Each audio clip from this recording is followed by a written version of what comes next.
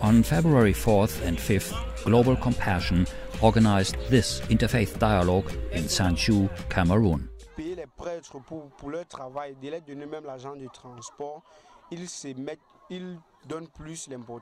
Instead of paying priests for their work and their transportation, the government too often gives more importance to weapons. They spend a lot of money to buy weapons.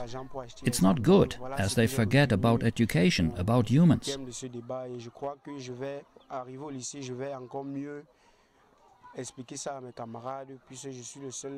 When I go back to my school, I will explain to my classmates what I heard here today. I will explain it to them, so they will be also able to explain it to other people. I hope that in the future we will never have to face, again, interreligious or interracial conflicts.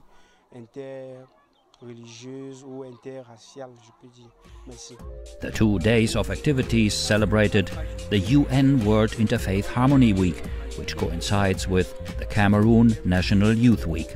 This event had over 80 participants, including 60 students from 3 schools, 3 religious leaders representing the Muslim, Catholic and Evangelical Christian Faith, a lawyer, several government officials and the Global Compassion team. The project was entitled Peace Through Sports in Cameroon-ACWAY. ACWAY is the short for A Common Word Among the Youth. The main theme, love of God, love of neighbor.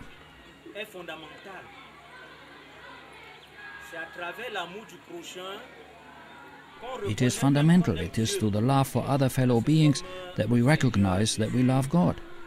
Just like what our Lord Jesus Christ has said. One can't pretend to love God if he doesn't love other fellow beings, because God is the other.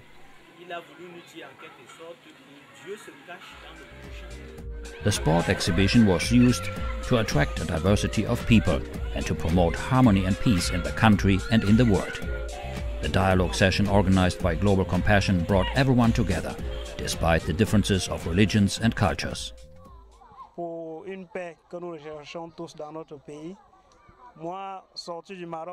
We all want peace in our country. I wanted to contribute and to do something for my country.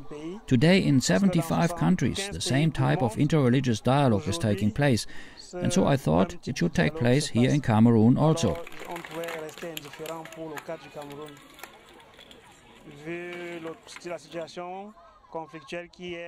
At the moment, there is this conflict in the north with Boko Haram that misuses the name of Islam to commit terrorist acts, which are not encouraged by Islam itself.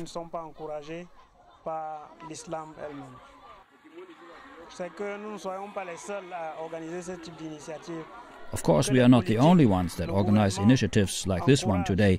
Our government supports and initiates events like this on the national level in order to convey the message, in order to inform our children, and to make them understand that terrorism is not related to a specific religion, that terrorism has no religion.